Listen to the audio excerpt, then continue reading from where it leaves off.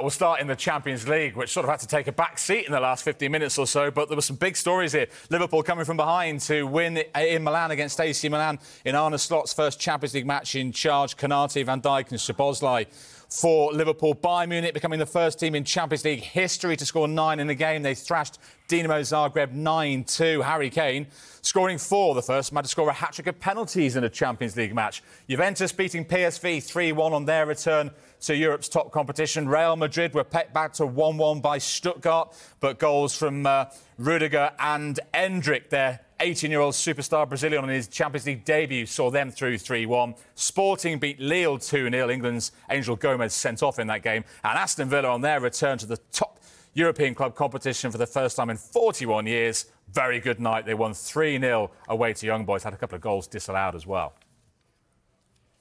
What a night in the Carabao Cup third round. Sheffield Wednesday winning at Blackpool 1-0. Brentford coming from behind to knock out League One Leyton Orient 3-1. Southampton triumphing in the all-Premier League tie at Goodison. 1-1 it finished in 90 minutes. Everton giving up another lead. Decore put them in front. Taylor Harwood-Bellis equalised before the break.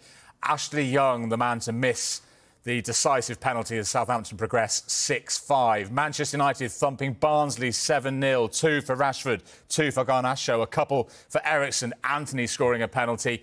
Then that incredible, epic shootout at Deepdale. Preston winning 16-15, so they've sprung a surprise there. Palace winning 2-1 at QPR. Eze's deflected shot on his return to QPR, the decisive goal. And Stoke beating Fleetwood, who'd equalised in the 91st minute, the League Two side taking it to penalties. But Charlie Adam on his return to Stoke, well, undone in the end by 2 successful penalties. That was a low-quality shootout compared to the one we saw at Deepdale.